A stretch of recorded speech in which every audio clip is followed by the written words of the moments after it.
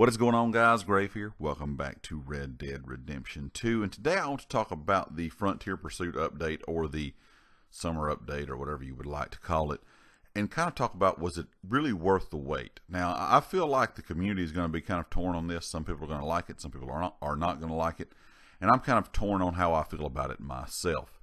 First of all, let me get this out of the way. I think it was a big improvement to the game overall, adding new roles into the game. Now we know that more roles are going to come to the game over time.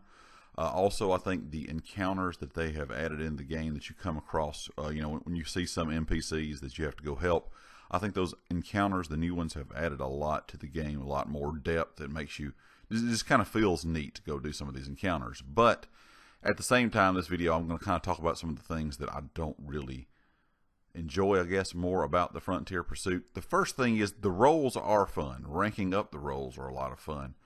But I do feel once you have them completed, it's kind of a bit bland. I have completed the Bounty Hunter, completed the Trader, and my Collector is to 17. And I feel they're all just a bit bland. In my opinion, the Trader is, if you are a person that liked to hunt before these roles came out. So if you've been playing Red Dead Online for, since the beta kind of version, and you have continued to play, and if you are a person that just went out and hunted for skins and carcasses to sell to the butcher, the Trader is kind of the same concept. Also, when it comes to the Bounty Hunter, a lot of the missions, I have heard this in different forums and things within the community, and I can understand this. I kind of feel the same. A lot of these missions kind of feel like doing stranger missions. You go out, you help someone out and get in a fight, whatever the case may be. When you're doing a bounty, you lasso the person, throw them on your horse, and bring them back. Kind of the same as a stranger mission. Now, it does get a little bit more in-depth with the legendary bounties. I think that is one of the coolest additions with the new roles. Also, if you have to use your bounty wagon, if you have to go after multiple targets, it's kind of fun. But a lot of times, it's just kind of a bland, in my opinion. You're going out. Sometimes you don't even fight. You're just searching an area for a certain bounty, or more than one bounty. But it just kind of feels bland. And when it comes to the Collector, I don't know how many people out there are actually going out and doing these collections each and every day when they reset. But I was hoping for a little bit more with this. The same collections over and over, day in and day out. Even though they do change locations, but there's only 3 different locations they can be. So every 3 days, these things will be set back. They rotate out, and they'll be set back to, one day they'll be back to where you found them, the day before. I just feel that it's just kind of repetitive, I guess. And I understand, this going for more of this RPG feel now in Red Dead Online, and a lot of RPG style games are very repetitive, but I do feel like a lot of other RPG style games have a lot more content or a lot more context to the things they have available for the players to do.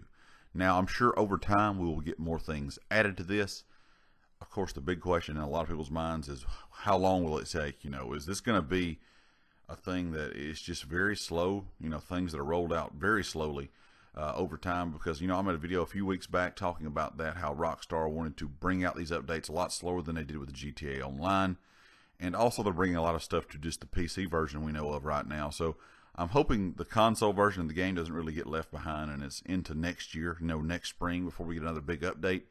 Because I feel once everyone has completed their roles, and I don't recommend rushing through them. Enjoy, ranking up the role, because that is the most fun to me, is ranking those roles up.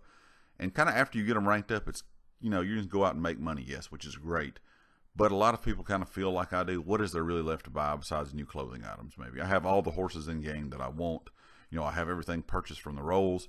And I'm kind of left with what is, what is the purpose of the money that I'm going to make from these roles. I'm not really sure. I know it's kind of up in the air for me right now. I think it is a great update. It brought new things to the game, new ideas to the game, but at the same time, I feel like these roles kind of leave you wanting more. Anyway, guys, leave me a comment and let me know your thoughts. And of course, if you like the video, make sure you hit the like. If you haven't subscribed yet, please do so. And I'll catch you next time. Peace.